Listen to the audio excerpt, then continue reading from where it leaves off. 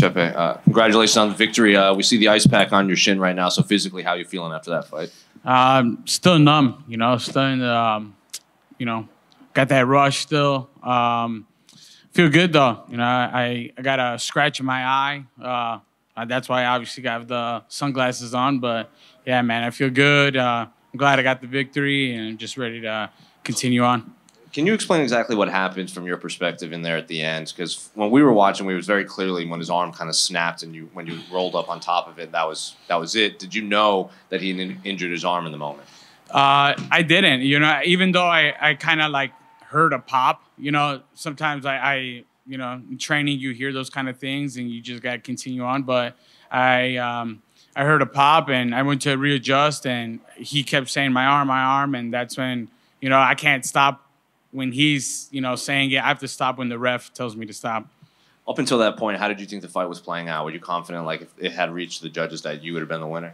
No, the first round was definitely iffy, especially, I had to get used to the boos and everything else around me. So I just felt like the first round I had to, see what he had. I heard grunting and his frustration. So I thought he was trying to, he thought he could take me out early or take out my leg early. He obviously had some good leg kicks. I checked. I don't know if I checked any, to be honest, but I just felt like I threw some of my kicks and I felt, I got to get the job done. Well, you mentioned the boos after the fight, though. You seemed kind of relish in it. So what was it like fighting here in hostile territory?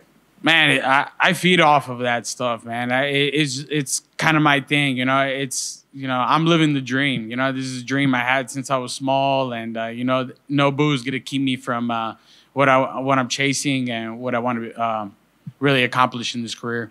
We couldn't quite hear your interview backstage here because we were speaking to people. It seems like you wanted to focus a little bit on your nutrition before your next fight. What exactly did you mean? Yeah, man, just so I could see if I could play around at the Bantamweight division. Make some moves. I'm finally in the UFC. I'm 30 years old. I want to see what kind of chances I could take. If I could be, a Bantamweight fighter or just stick at featherweight and take a title there and see, different opportunities. Do you feel like you're naturally a bantamweight? Not really, man. I got some dense bones, and I just feel like, science, man. There's like a lot of science to it. So I feel like if science doesn't let me go to bantamweight, but they say, hey, man, we could make you solid at featherweight, then shit, let's go. So then moving forward, what do you want the rest of your year to look like, and how do you want your career moving forward to look like? Well, I definitely want to keep climbing the ladder. There's obviously a lot of names I got to go through so I could be in the top 10 or to challenge for the title. So I obviously got to chop some dudes down and get my way there. Chepe, just over here.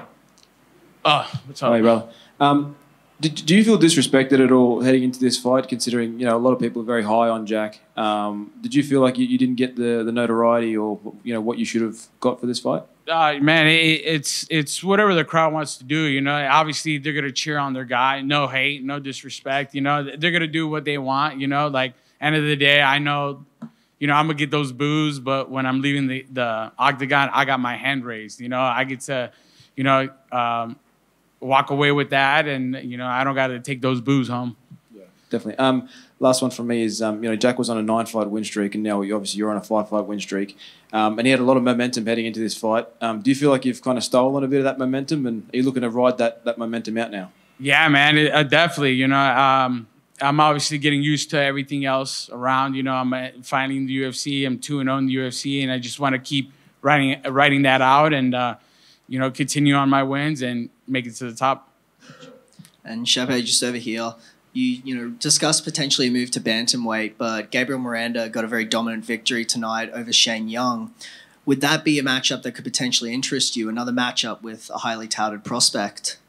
Yeah, man. It's I have to obviously negotiate with my corners, my management team, see what's the right moves for me. I did a 10 days notice fight at lightweight for the UFC.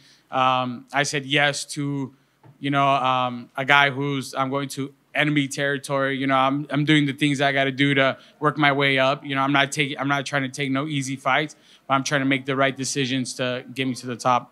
And last one for me, you just said it, you were coming into enemy territory. Did you feel that you needed a finish tonight, given how inconsistent judging can be in MMA? Yeah, for sure, man. I obviously, I do not like leaving it to the judges. It's not, you know, I've learned from the past that, you know, you could do whatever you want. You could, you deep down you're winning all three rounds, but the judges can, you know, take it away from you like that.